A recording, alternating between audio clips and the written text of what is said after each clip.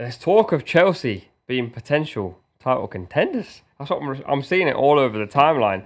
Are Chelsea proving the doubters wrong? Tranquilo, tranquilo. Just chill out a little bit. What we're doing our job, getting the 3 points, and then getting on with it. I don't want there to be any noise around Chelsea. This is a side that's had too much noise over the last couple of seasons, and for once, it feels like it settled down a little bit. I think fans were...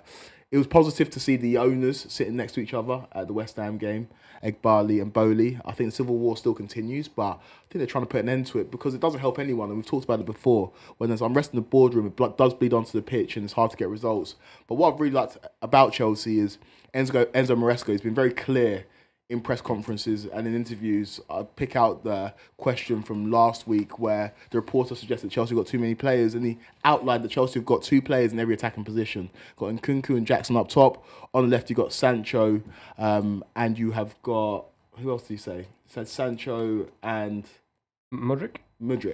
See, I forgot about Mudryk because he's so far down the pecking order. On the right-hand side, you've got Madueke, you've got Neto. In the number 10, you've got Palmer and João Felix. And the clarity from the manager just puts everybody at ease. And the fact that you can rotate aside midweek against Barrow, win 5-0, and have Nkunku and João Felix in your second team suggests that Chelsea have got a very, very strong squad. And I think the question for Chelsea is not, are they in the title races? Can they finish in the top 4? Because those are realistic expectations. And based on the evidence of the last few games, there's no reason why Chelsea can't, because I think they've got at least either the 4th or 5th best squad in the Premier League. I mean, we discussed it at the beginning of the season, and the kind of talking point there was Chelsea are a mess again. They've got 45 players. How are they going to handle it?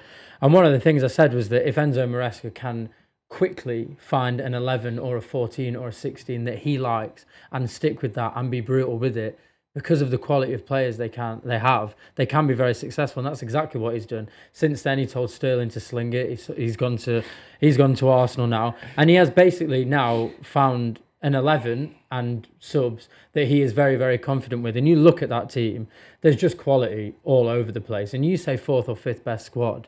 Because Chelsea have pretty much 2 players in every position, you take out Caicedo, you've got Romeo Lavia. That's a player who I wish City still had, especially with the Rodri injury going on at the moment. True. There's quality everywhere there. That's like the 2nd or 3rd best squad in terms of the actual quality of players in every single position.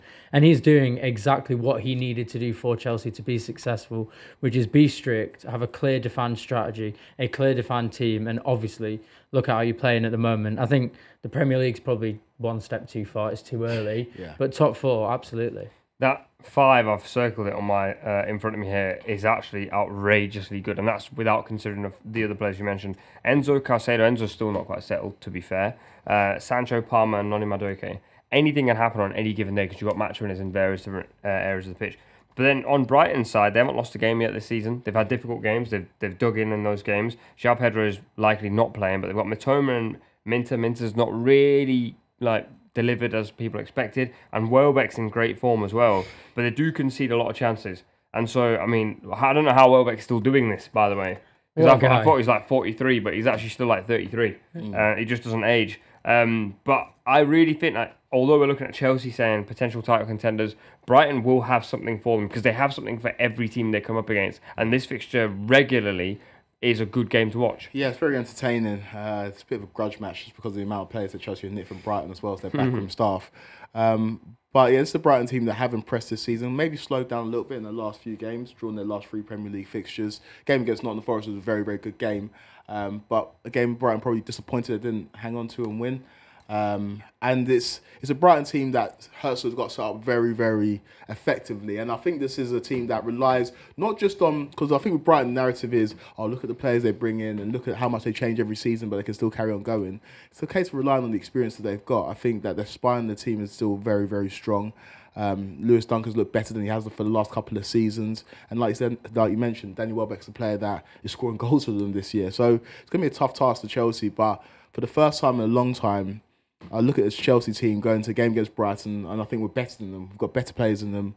Our manager is very, very good. And again, these games can go any way. The one bit that I'll push back on, Kim, in terms of us having the 2nd or 3rd best squad in the Premier League is because I can only point to one world-class player in there, and I don't even know if he's world-class yet in Cole Palmer. Whereas if you look at a team like Liverpool, they've got 4 or 5 world-class players. Look at Arsenal, they've got 3 or 4. City are just listed with world-class players. Whereas Chelsea's players blow hot and cold. Madueke could score a hat-trick against Wolves one week, and against Bournemouth look very, very ineffective. And as a result of that, you have to bring players in.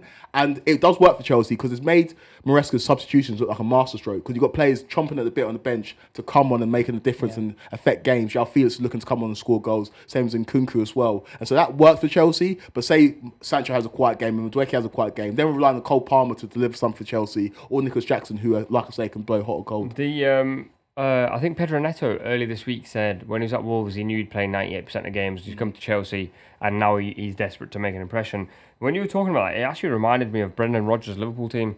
Like, they had one world-class player in Luis Suarez, and then other guys who could have world-class moments. And I look at this front line and I go, like, all of these guys can do those things. That back line at times is flaky and can sometimes be like Levi Colwill. I've really liked him this season, but Fofana struggled a little bit. That reminds me of that Liverpool team. But that Liverpool team did give it a run for the title. And I'm not saying Chelsea are going to win the title, but I'm saying there's nothing to say with Rodri's injury now. And we spoke on a separate video saying Liverpool are now in this sort of dance for the title. Chelsea could be entering that space purely because of the amount of talent they've got. Yeah, and I think that's what I mean.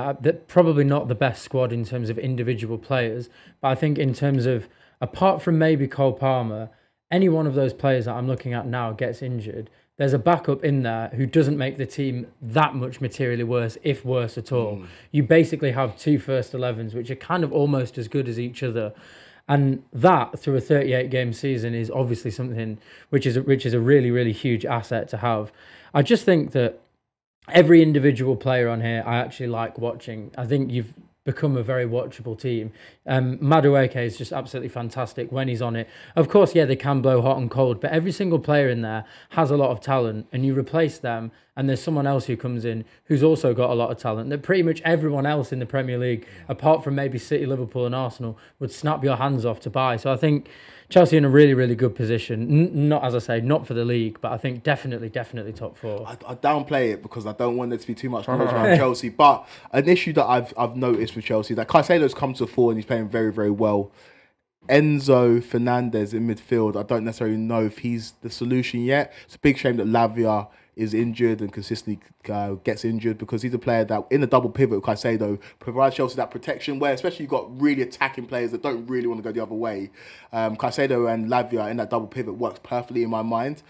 But Enzo Fernandez is going to be the man starting against Brighton, and will have to play well because, like we mentioned, Brighton are a very good team. But if I'm looking at this Chelsea side, where there is one bit of weakness, it's that midfield. I don't think it's necessarily as solid as I'd like. It's interesting because Brighton also have a similar problem because of injuries. They've been playing Hinshelwood in there, and Waifu's not really settled in as I thought he would.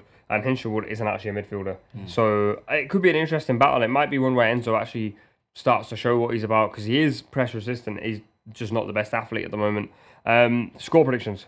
I think it's going to be beautiful chaos, this game. I really do. I don't think there's going to be a huge amount of order, but there'll be quite a lot of vibes. I think it'll be like a 3-2 to Chelsea. That's not a bad shout. I'm going 3-1 Chelsea. I was thinking 3-1 as well. I think it'll be a really good game. I think there'll be a lot of football played, and I think it will go back and forth. But I think Chelsea will have too much quality.